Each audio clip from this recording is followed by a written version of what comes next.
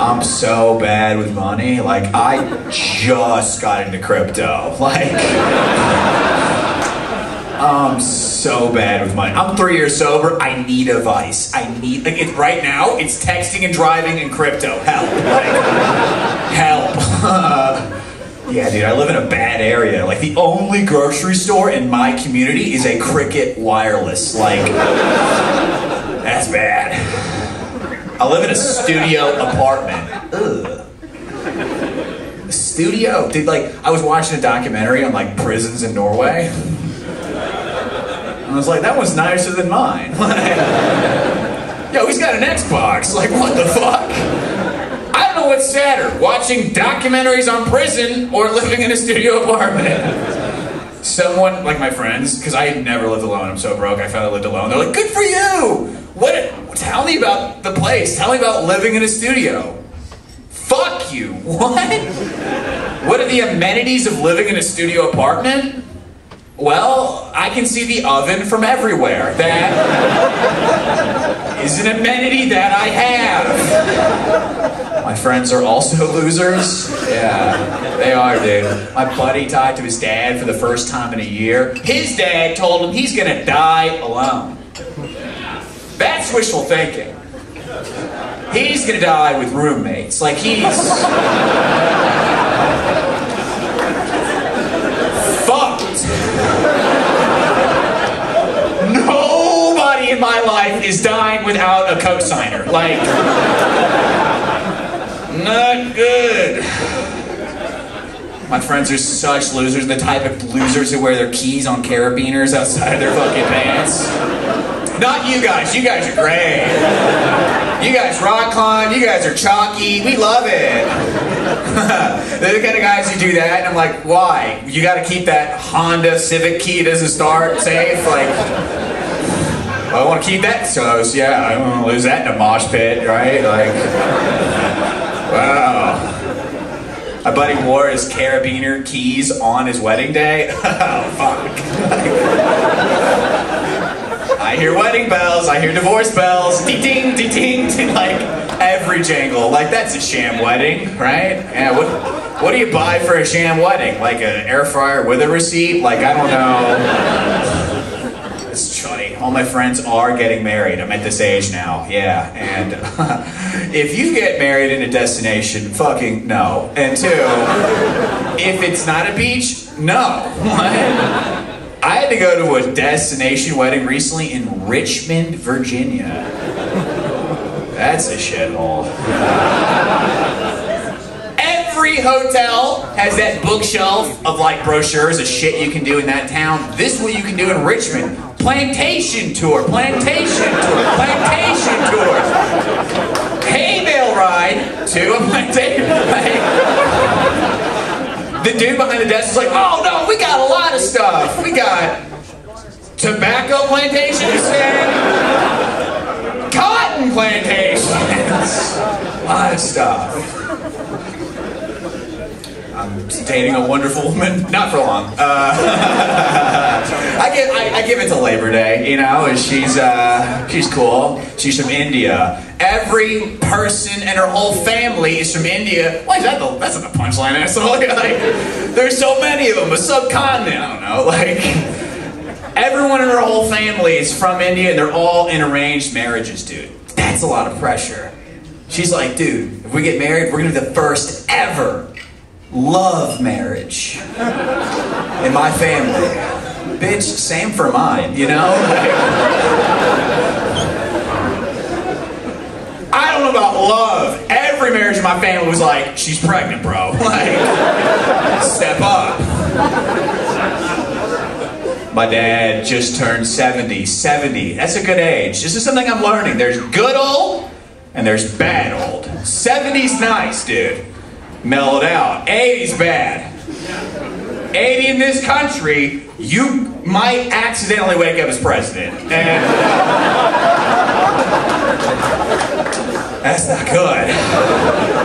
I don't like knowing someone controls nuclear weapons and can eat soup alone. I don't like that. That's... You ever like imagine meeting like a Secret Service guy who's like covered in blood? And he's like, relax, it's tomato bisque. Dude, my dad is 70. He's just says whatever the fuck he wants now. He's like, not suicidal, but ready to die. Yeah. So there's you pulling out of the driveway, 3 years left! Like, what? He'll say whatever the fuck he wants now, like in public. And he's like, dude, I'm gonna be president soon. I gotta get it in now. Like at this volume, he'll go, that's a good enchilada. That's an ugly baby. All right. I don't think you needed to stand when you pointed, you know? Multicultural, surprise, yeah. My dad's Mexican-American, my mom's from Sweden. That's a long way to travel the earth to get another boring white guy, yeah. I feel bad for them, dude. I feel bad for them. They wanted like a sexy, biracial soccer player. No. They got a recovering pill addict with a city planning degree, yeah. City planning degree. Theater majors are like, dude.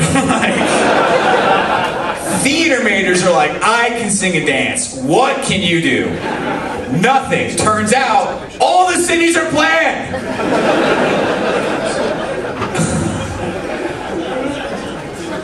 There's a system in college, you know? You get addicted to the right pill, Adderall. Get addicted to Adderall, you get the computer science degree, you get a family. Boom, boom, boom. That was my freshman orientation. It was like a little blunt, but all right. I gotta do the Adderall's the right pill. I gotta do the wrong pill. Xanax, yeah. Adderall good, Xanax bad. Like, these are the job openings for a Xanax degree. Manage a SoundCloud rapper. President's son. I don't know. I'm waiting for the call. I'm pushing my father to run. Yeah. It's fun. I don't know. Let's see. Xanapill addict. Let's see. All right. Okay. Friends are losers. I had a friend come out, also a loser. He came out of the closet last month for Pride Month. That doesn't make him a loser, but he came out not as gay or trans. He came out as an asexual. No sex. That's more of a text.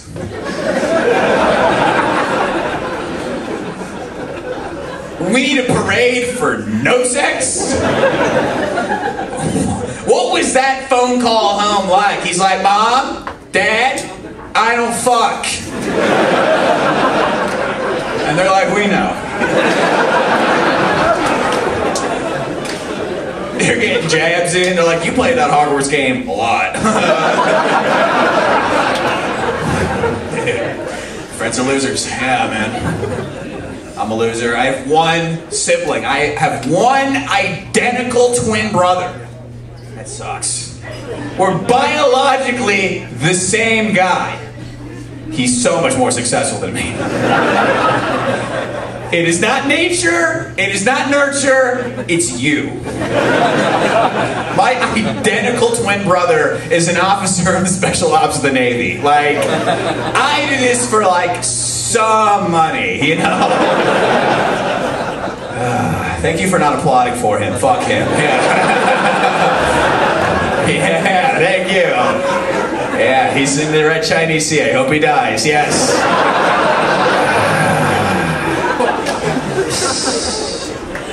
I'm half Mexican, half Swedish. My girlfriend had the nerve. She's like, do you speak Swedish or Spanish? What? I went to Texas public schools. I'm lucky I speak English. Yeah.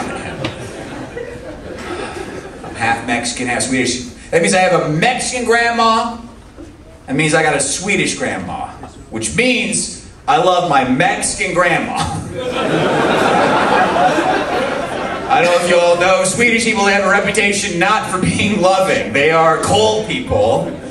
They sleep on the cheapest furniture, IKEA, and they are just daywalkers. Husks of people. And for the year that my Swedish grandmother spent a year in our house, this bitch didn't blink for a year.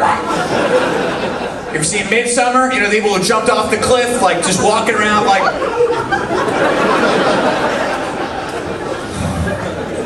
I remember how this lady would fucking tuck me in at night as a child. She would come down from the ceiling and eyes so open, broken English, she'd go, "Samuel, say your prayers." That's a threat. Like, say your prayers, man. Mexican grandma, this is how my abuela would tuck me in. She'd go, "Did you say your prayers? Yeah. You brush your teeth? Yeah. Here's a churro." That's right. Who do I love? It's funny dating an Indian woman. She's cool. Her parents are not. Turns out they don't like this. Yeah, it's so funny. They're just trying to get her married, you know. And it's like Shark Tank. Every time she leaves the room, you know. They're like, "What do we need to do to get you to drive off the lot with her today?" Like. They're like, you know, they're like, customarily, this is where we offer to help with your medical school loans. I'm like, don't do that, yeah. I'm gonna put it all on Dogecoin, so don't want to do that. I'm cool. I'm happy that I met her. The last date I went on before I met her, I went on a date. It was kind of weird. I went on a date with a woman, and this woman claimed to be something I didn't know. It was demisexual. I thought it was someone who wanted to fuck Demi Moore. It's not. Yeah. You already laughing. You know what these people are. You know what these fucking people are. Demisexual. I didn't know what the fuck it was, dude. I was like, what is demisexual? She said, I have to get to know you. Okay. Verbatim, she said, I gotta know more than just your name before I sleep with you. That's like most people. I was like, yo, I didn't bring you to a glory hole, you know? This is not gonna be eyes wide shut. We're at a Topgolf. Like, have a little fun. I'm sober. No one should clap for that. No. Fuck no. No. You sober at my age? I fucked up. I earned it. There's a couple milestones that aren't milestones. Like, if you did any of these 3 things before 30, that's an L. 1 is sober. 2, getting very religious out of nowhere. If you've always been that religion, that's great. I've always been Lutheran, I'm a Lutheran. I don't know if you know what Lutherans are. We're broke Catholics. That's... Yeah, man. We are Catholics, negative drip. Like... We have no gold, no lawyers. No Vatican, no lawyers. No lawyers. If a Lutheran pastor fucks a kid, he's actually going to prison. Like...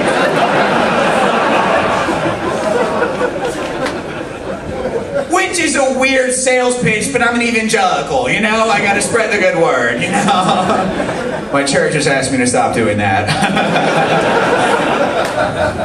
All are welcome. Okay, now what's funny though, if you are a practicing whatever and you've always been, that's good. But if you found a religion at 28, what are you running from?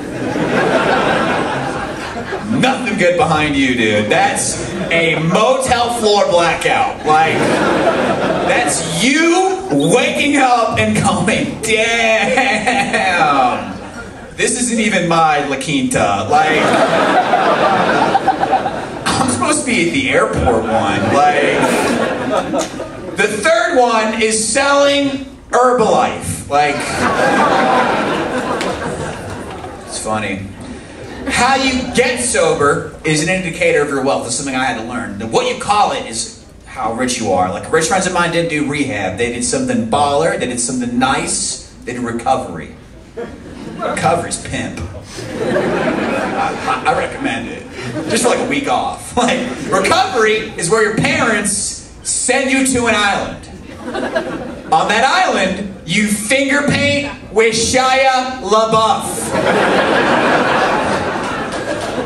Then you come home, you crash a self-driving car somehow, and learn absolutely nothing because Molly is California sober. Like, and it's festival season. Let's put on our native hat, dude. Like,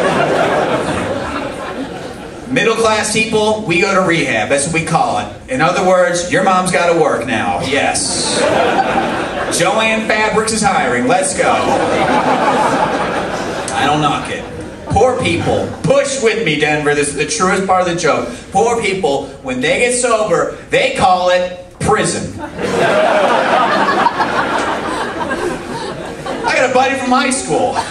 As he puts it, it's a 2.5-year detox in San Angelo State. Dude, what a positive branding of that experience. I'm glass half full though. Like 2 years no meth, like his skin is gonna look amazing. Like,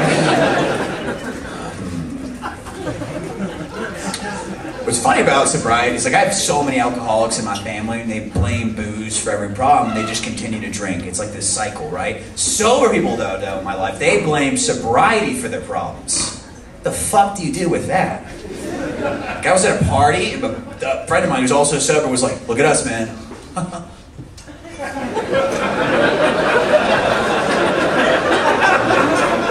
LaCroix. I was like, yeah. And he goes, dude, now that we're sober, we're just a couple of boring guys, huh? I put my hand on his chest. I was like, you never had a personality. Like, bro, like the last time he and I did coke, he talked about Settlers of Catan.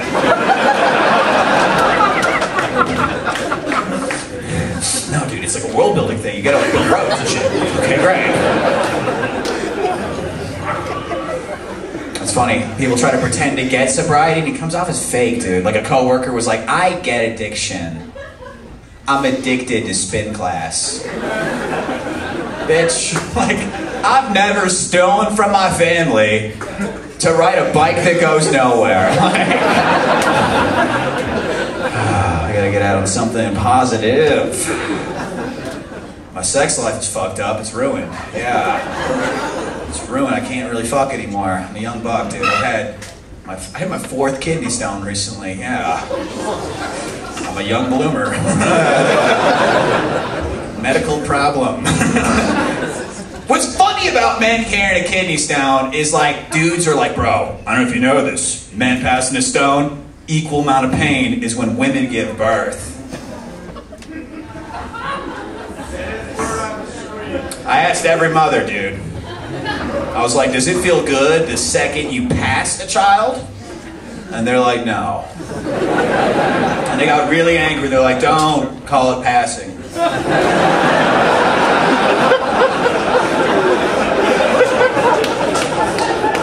And that's fair.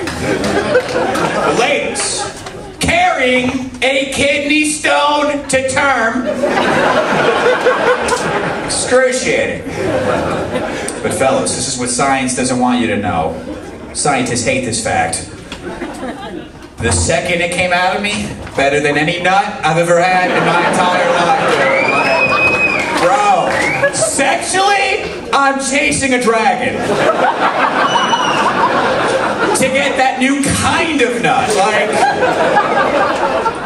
smoked a cigarette indoors afterwards. Like, and you guys are in for a treat. Let's get your host back up here.